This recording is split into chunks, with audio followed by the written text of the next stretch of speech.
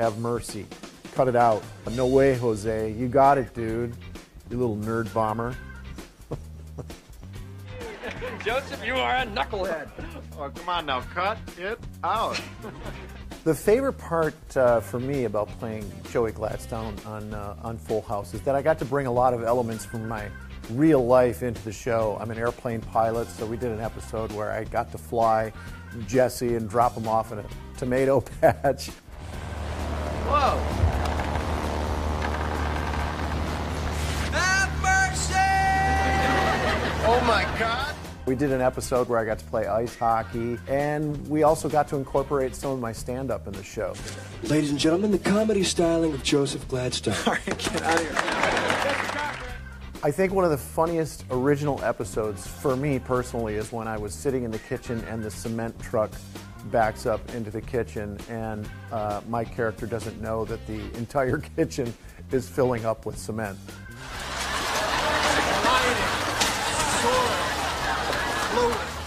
I usually don't laugh at myself, but for some reason that particular scene made me laugh really hard.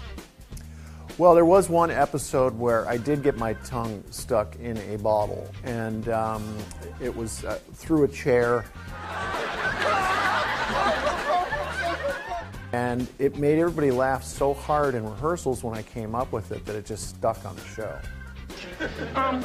Hi, Michelle. It's me, Kermit the Frog. I got to do Kermit the Frog on the show. I got to do Popeye on the show. How's it going, Joseph? I talked to him. Not bad, Popeye. Whoa! I got to do Bullwinkle Moose on the show. And then we started getting into some weird stuff, like I remember doing Steven Tyler, trying to do his face and sing Janie's Got a Gun. So Janie's got a gun. So, and then I think I did Joe Pesci as a potato. Hey, Jess, look what I made. This potato kind of looks like Joe Pesci. So it started getting a little strange, a little out there. I was going off. Unbelievable. Hey, thank you. Oh, come on now. Cut it out. Quit it. Come on, knock it off. Well, let me tell you a little story about Cut It Out. My best friend, Mark Sandrowski, who I've known since we were 8 years old, we're from the same hometown. Mark directs The Big Bang Theory. So years ago, Mark and I were a comedy team called Sea and Ski. And Mark used to do this Mark Suave character, and he would unbutton his shirt, and he would look at a lady in the front row, and he'd go, "Cut it out." And I told him, I said, I'm stealing that, and I'm going to use it in my stand-up. I'm going to use it wherever I can. So he thinks I still owe him royalties on that. But you're never getting it, Mark, ever. Well, people come up to me on the street all the time, and they'll get Cut It Out wrong. They'll come up and go, "Hey, man, knock it around." And I'll be like, "You mean cut it out?" And they'll be like, "Oh, you got it." Like, somehow I'm going to mess it up. Oh, the guest stars. We had Little Richard on the show. That was, man, that was something. Hi, everybody. And I think Little Richard just walked through the kitchen. We had Mickey Rooney on the show. That was pretty interesting. Hello, Mr. Dreadcorn. Remember me? Yeah, I remember you. You're the little girl with a big bag of nickels. We had the Beach Boys, which were great. I mean, those guys became friends of the show, and we ended up doing a lot of episodes with them. And we got to sing Barbara Ann, I believe, at the Coliseum during a live football game, which was really, really cool. And, you know, you'd be surprised if you go back and watch all 192 episodes, you'll see some pretty interesting guest stars. I got to see those girls grow up. They're like my own kids, and Mary-Kate and Ashley were only 8 months old when we first started, wearing diapers, but hey, so was I.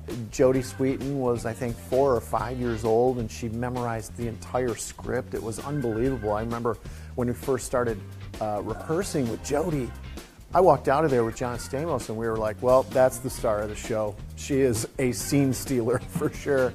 And then Candace, I took Candace to the circus when she was 10 years old. I took her to Cirque du Soleil in Santa Monica. I said, hey, would you like to go to the circus with me? And her eyes lit up, and so I took her to the circus.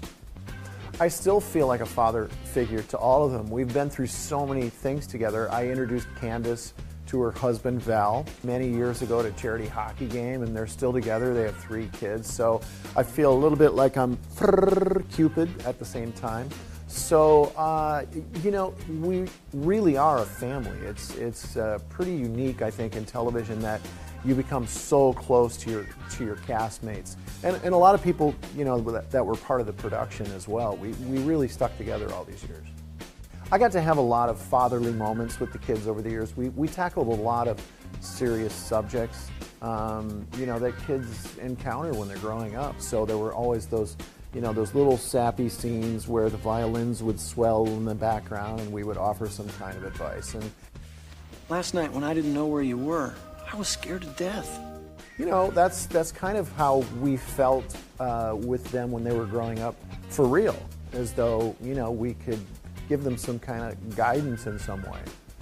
Being back on the new series Fuller House, we have not missed a beat. All of the old jokes that we told back in the day, our little silly songs that we sing to each other, the stupid jokes that we say to each other, the pranks, we have not missed a beat. All of that stuff still comes back into play. And somebody can just start one of these songs or one of these bits and everybody just chimes in at the same time. So we have not, like I said, we have not missed a beat. I think Full House is a family show, and I think there's something in it for everybody. You've got a lot of humor, you've got a lot of family interaction, you've got a lot of love, which a lot of shows don't really, the characters don't really say they love each other anymore. Because I love you so much.